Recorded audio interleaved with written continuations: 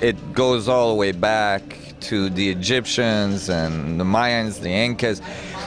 There's a lot of evidence that there was society on this planet prior to our written history, prior to what we know, probably, you know, as old as 10 to 12,000 years ago, and that would have been the end of their cycle.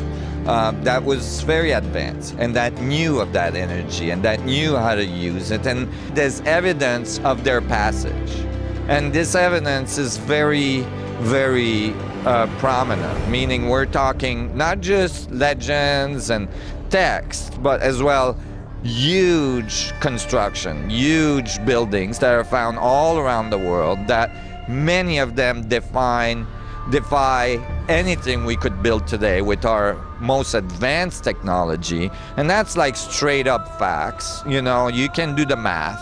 And when and so there's a lot of evidence that there was something very powerful, very advanced going on our planet very, very long time ago, and that we lost that knowledge. And we're supposed to believe that Stone Age people, using fiber ropes and stone tools, did this. Who are they kidding themselves?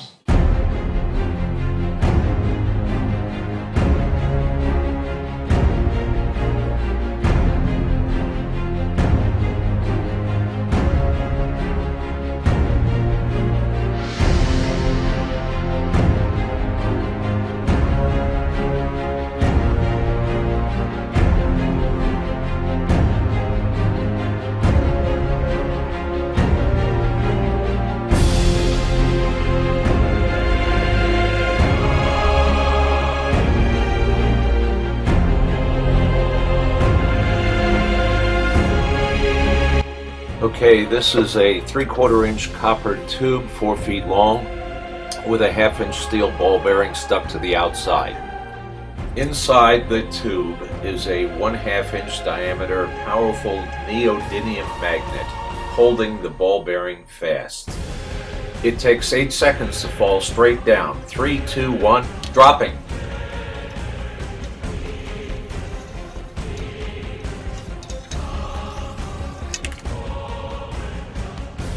By contrast, here is the vertical fall with just the steel ball bearing through the tube. 3, 2, 1, release.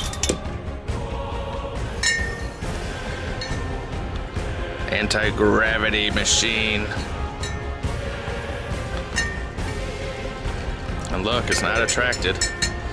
It's just weird stuff. Eddy currents.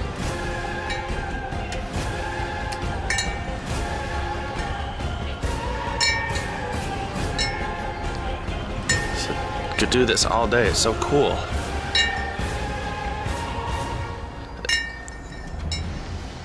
Alright, see? Neodymium magnet, copper pipe, thick wall, type K. Special effects. But not special effects. This is actually happening.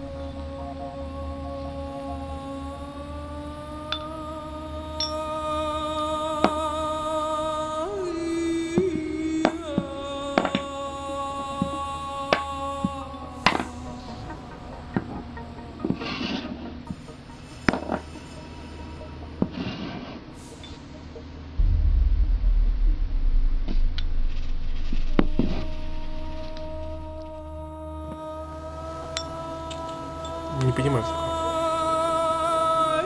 Теперь...